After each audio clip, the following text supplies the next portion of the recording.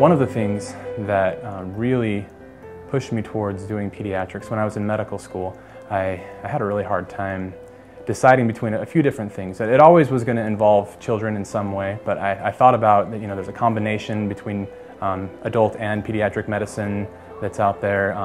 Family medicine is another great option if you want to kind of cover everything. But I remember I did a rotation at Primary Children's Hospital as a medical student. I had the opportunity to take care of a little girl who was having fevers, and nobody could really figure out why. She'd been having them for a long time.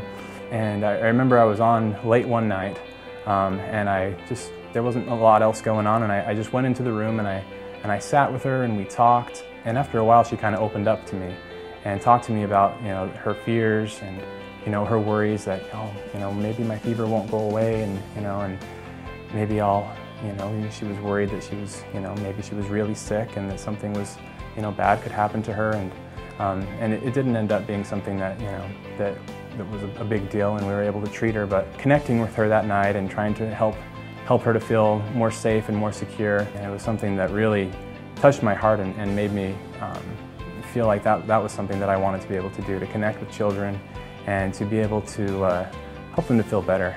Children really just want to be happy and play. They don't have any ulterior motives. They don't have any secondary gain. When they're sick and they want to get better.